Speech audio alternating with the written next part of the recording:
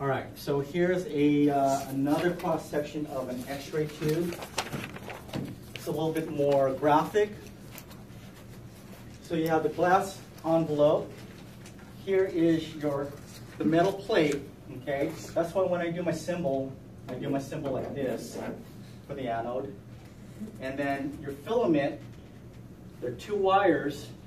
This is your cathode end. There's two of them over here, and that's why I draw the cathode with two squiggly lines.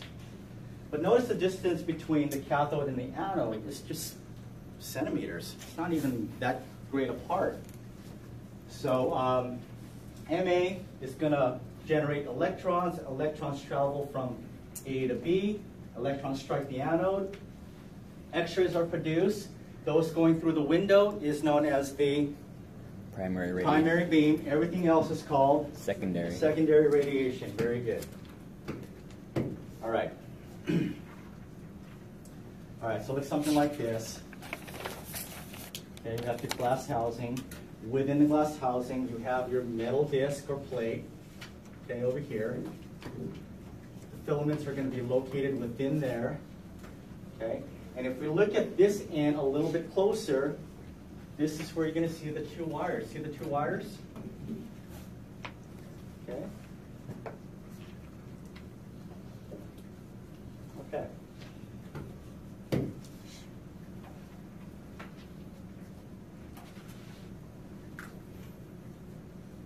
All right. Let's look at the X-ray tube components a little closer. So let's look at the negative end. The negative end of the tube is also known as the cathode. Here is where you're going to find two coiled wires. Thus, my two squiggly lines. Two coiled wires. They operate on the same concept as that of a toaster. What happens when you heat up a toaster? What happens to those wires? They start to glow. They start to glow, but what is it emanating? Heat. It's emanating heat. In the case of our X-ray tube, the filament is heated into incandescence, which means into a glow. Okay, so it's heated into a glow.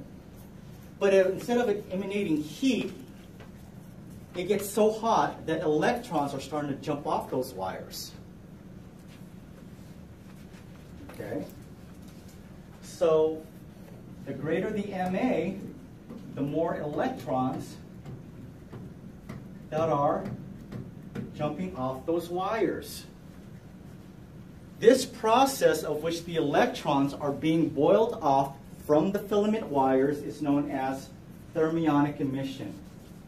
The process in which the electrons are being boiled off from the filament is known as thermionic emission. Thermionic emission.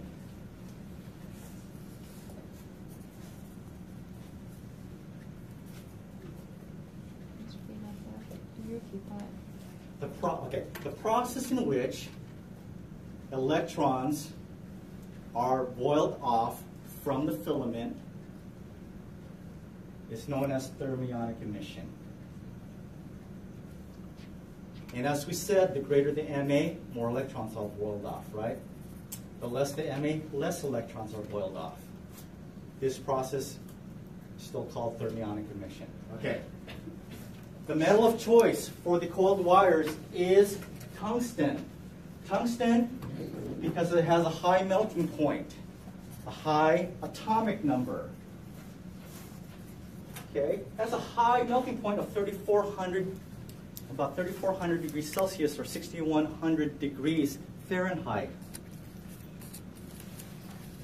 That's a lot of heat, right, that it can deal with. So tungsten is a choice.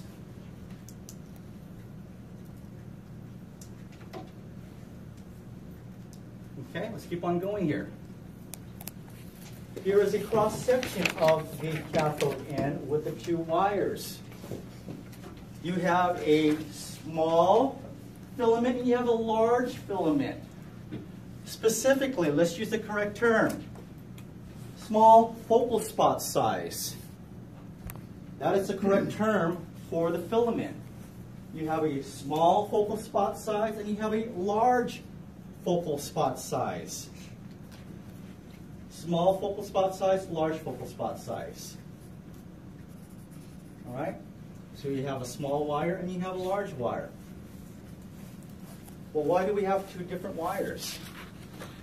Now, before we move forward again, when activating, because we are controlling what we're going to use here. Because we're going to control MA, we're also going to control which focal spot size we are going to use. They are used independently. They can't be used at the same time, so you're either selecting the small one or the large one before you make an X-ray. Okay? So why do we have a large and why do we have a small? Let me see here. Do we have any? Okay, here we go. So why do we have a small and why do we have a large? One for greater or lesser MA needed. Okay, you're on the right track. Larger body. Okay. Larger body parts. There you go, okay?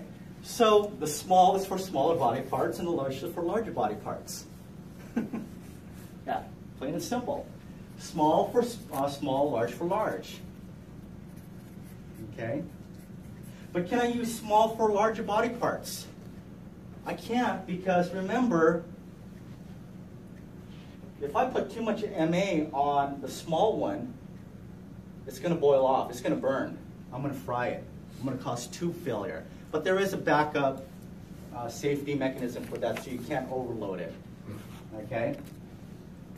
But what's more important is the difference between the large and the small is that, yes, you have to use smaller MAs for this, but the small one is going to give you the better detail of your image.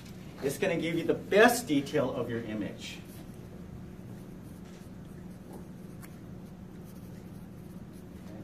We need the small for smaller body parts, for example, like bones. If you ever look at the anatomy of the bone, it's not solid. The surfaces are not smooth. There's a lot of detail to them, right? There's lines, there's little potholes, little crevices, little dimples. But there's a lot of stuff going on with bony anatomy. You guys agree? Okay, so there's a lot of stuff going on with bony anatomy.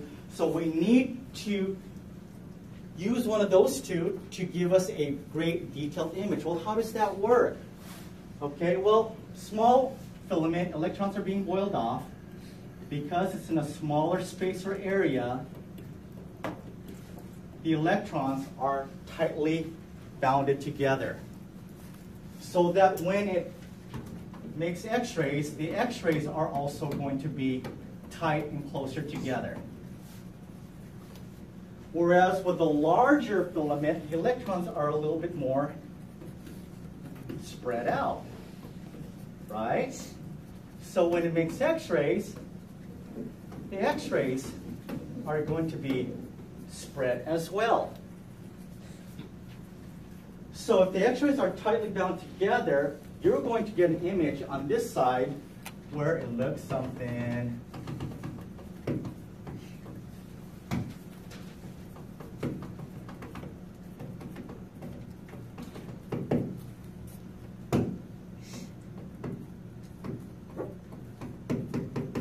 you guys make out what that is? Right?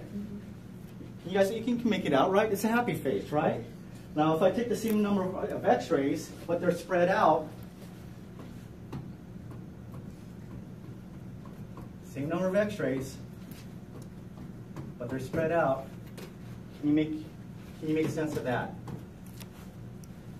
Not as much. It's not as defined. Okay? It's not as defined.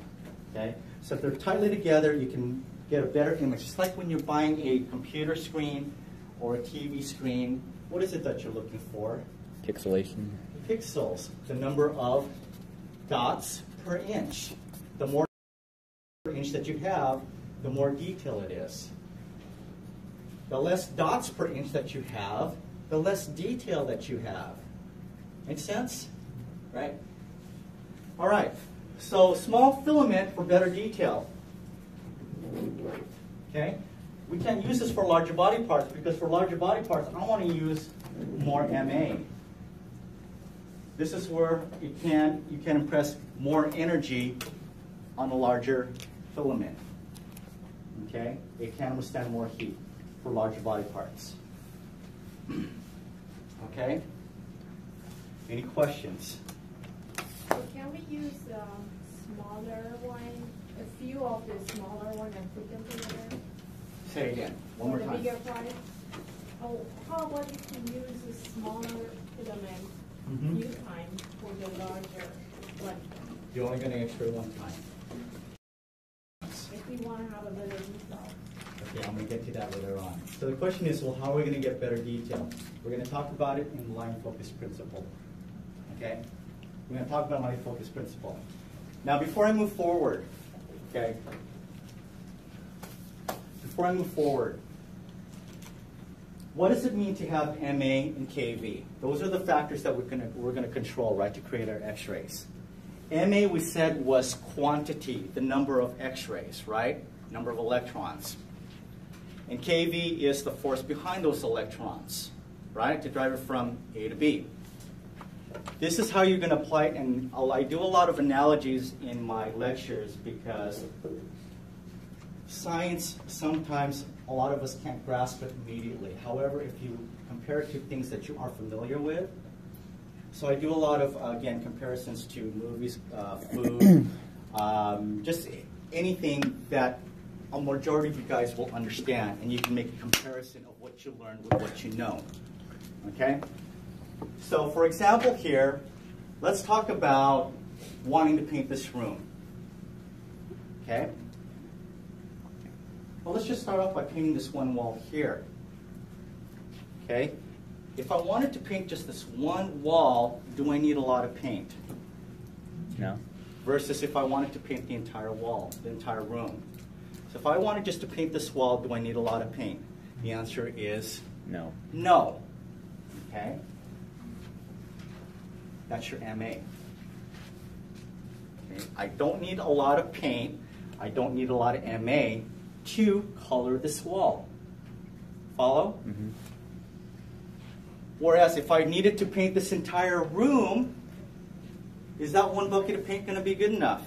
No. No, so I'm going to need more paint, more MA, more X-rays, okay, to get the job done. Therefore, small body part, small MA. Large body parts, large MA. Okay? Now, where does KV come in? KV is the force behind the electrons. The analogy I'm going to make here is the manpower. Okay? If I wanted to get this wall painted, one or two people can get that done, right? Let's talk about the same time frame. If I wanted to get this entire room painted at the same time that I wanted to get this one wall painted, is the one or two people going to be able to accomplish that? No. What do I need? More manpower. More manpower or more KV. KV. Make sense? All right. You guys are getting it. Very good. All right. Focusing cup. We're still at the cathode end. All right, guys? We're still at the cathode end. You have your cathode, you have your two filaments. You have a small and you have a large. You have a small and you have a large. Encompassing that area, okay, is what's known as a focusing cup. So what happens is, through the process of thermionic emission, as the electrons are being boiled off,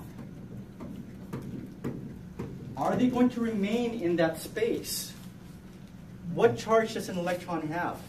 Negative. They're negative. So naturally, what are they going to want to do? Go to the positive side. They're going to want to spread out, right? So they're going to want to spread out because of their negative charges.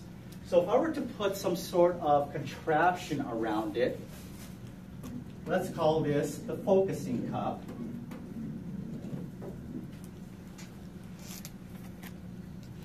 What charge do you think this focusing cup will have to compress the electrons together? Negative. Also negative, but it's going to have a stronger charge than what they have. Okay? So it's going to be a much stronger negative charge to compress the electrons together.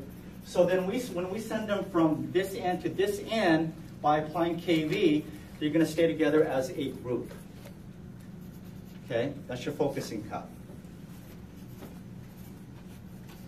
Any questions? All right.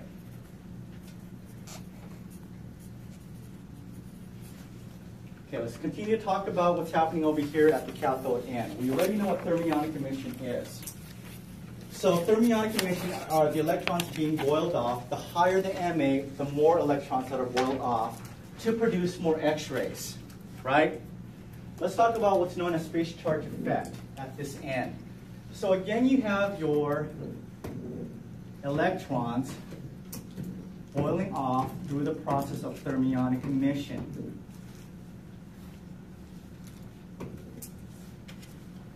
So here's my question.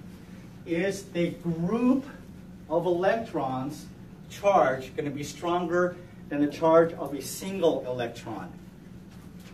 Is the charge of a group of electrons, are they going to be larger than the charge of a single electron? Larger. Yes, right?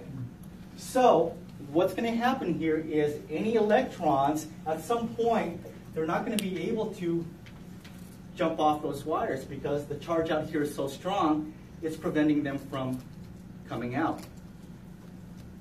This is known as the space charge effect. Okay? So it prevents subsequent electrons from being boiled off due to the electrostatic repulsion of the larger group of electrons.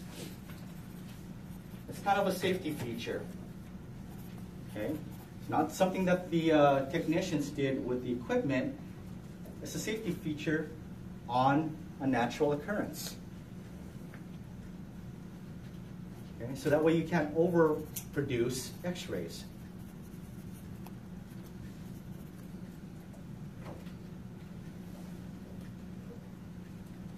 All right. Questions? Are we good? Next slide. Next slide. I don't like this slide. Let's go to the next one. Let's talk about the anode. The anode. The anode is going to be the positive portion of the X-ray tube. Okay. As I said earlier, the anode is basically a metal plate that when the electrons strike it, the electrons are going to change into X-rays. Okay? We're going to discuss two kinds, a stationary plate and a rotating plate, or a stationary anode and a rotating disc. All right, so the first one here is a stationary anode. It's basically just a block of metal,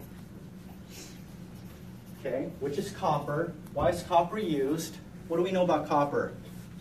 Good in what? Removing heat. Okay, so copper is good in removing heat. So the block here is going to be copper, but at the face of this is going to be tungsten. Again, there's tungsten again. Didn't we use tungsten for the filament? We're also going to be using it for our target. The target. The target is the area in which the electrons strike the anode. This is known as the target. So it's made out of tungsten. Now, this type of anode are used for low quality type of examinations like dental exams, maybe bony work where we don't need a lot of strong X-rays. It can also be used for portable examinations. So again, the key here is we're not using high-powered energy to create our images. Okay? So low MA? Low MA, low kV, okay, but not a lot of power. All right? Well, the problem with this is that if you do use high MA or high kV, here's my analogy now. What happens, you guys do a lot of watering of your plants or gardening or anything like that? Okay. I do sometimes. These days you got a ticket for that. So let's just say you got your hose, okay? And let's just say you're watering your grass, okay? But instead of moving the hose around, the hose is in one place and the water is hitting one place on the ground. What happens to that area of the ground that keeps getting bombarded with water? Gets over flooded. and over and over again. What happens? Gets flooded. Okay, it gets flooded, but generally what's happening there? It's coming back up. You're creating a divot. You're creating a divot. Okay? Eventually that'll happen too.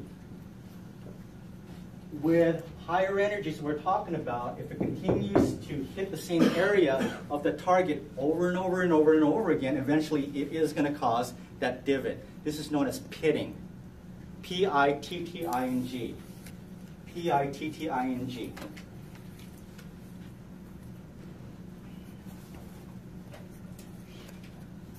Okay? Over time. Say again? It just happens over time. It just happens over time. It happens over time also with misuse of MA and KV. Okay, with higher MA and KV, it's going to be stronger bombardment. You're going to increase the chances of damage on that tube.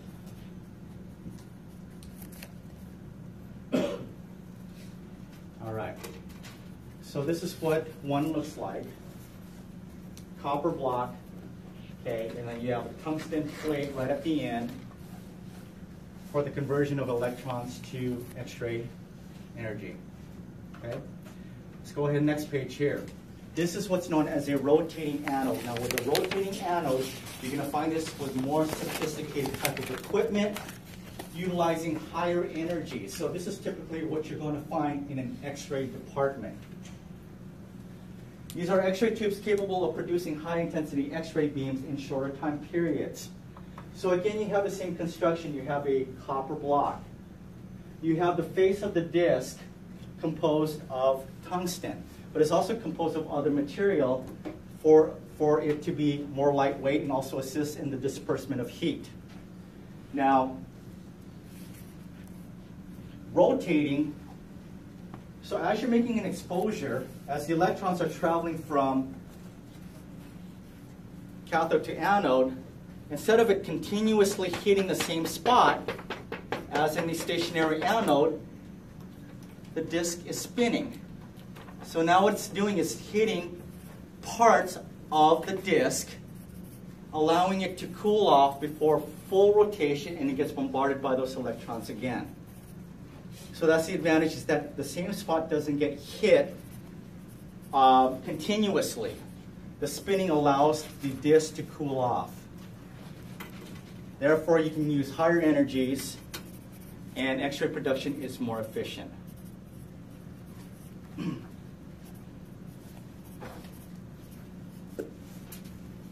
it looks something like this.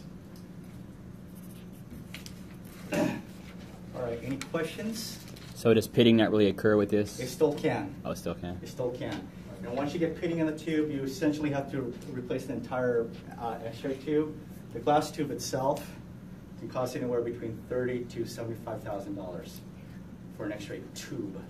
Wouldn't that also like reduce the amount of pitting though, because it's so more evenly? Right. So if there is pitting and we don't catch it, is that what you're talking about? No, I'm just like, just by nature, the rotating anode would take longer to pit. Yes, it takes longer to pit. So it yes, has longer life. Longer tube life. Right. Yes, longer tube life.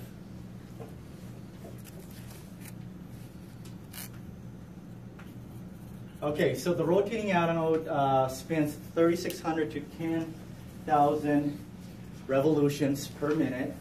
It is good for heat dissipation, and you can have higher tube currents with short exposure times. It has increased heat loading capabilities, again, because it's spinning. Okay. Two terms I'm going to introduce you to. The first one here is target. We talked about it earlier. The target is the area of the disk that the electrons strike. The target is the area of the disk that the electrons strike.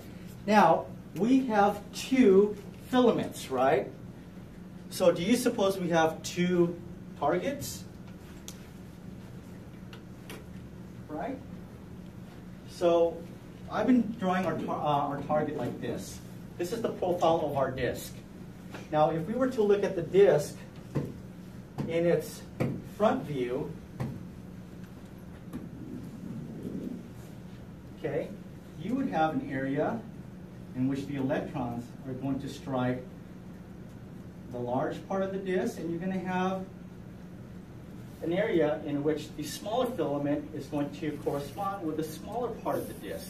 So you also have two targets. Okay? One for the large, one for the small.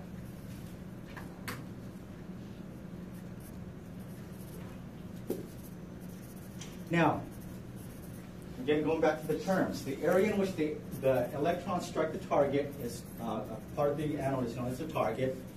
Now we're talking about the same spot, okay, because all we're doing here is describing the area, is it before or after interaction. So before interaction is known as the target. When the electrons strike that area and then is converted into X-rays, it is now known as a focal spot. Focal spot. So the area of the target that emits the X-rays is known as the focal spot. Do not get them mixed up. Where did we see that term before, focal spot? You guys remember back in the filament, it said large FSS or small FSS? Large focal spot size, a large focal spot size corresponds with the large focal spot. The small focal spot size corresponds with the small focal spot. Okay? So focal spot size refers to the filament. The focal spot refers to the anode, the target. You guys got it? Yes, no, yes, yes, yes, Yep. no, yes. All right. So the disc itself, the main component is going to be the tungsten. It also is going to have graphite, and you guys know what graphite is, right? You find them in, people fixing up their cars. You find them on planes. It's very, very strong material, but it's light. And because it spins, we want to use material that will alleviate some of the stress in the rotation of the anode. So you have graphite as well as molybdenum. They're very lightweight and it'll also help in the dissipation of heat. Okay, so tungsten is used because it has a high atomic number. It has a high melting point of approximately 3,400 degrees Celsius or 6,100 degrees Fahrenheit. And it also has the capability of dissipating heat, removing heat. No other material has been found to have such a high conversion efficiency. Yeah, that's what I'm saying. It's all relative. That 1% conversion from electrons to X-rays is high because no other metal has been found to do that. Okay, any questions? Let's go on break. I'll see you guys back here at 2.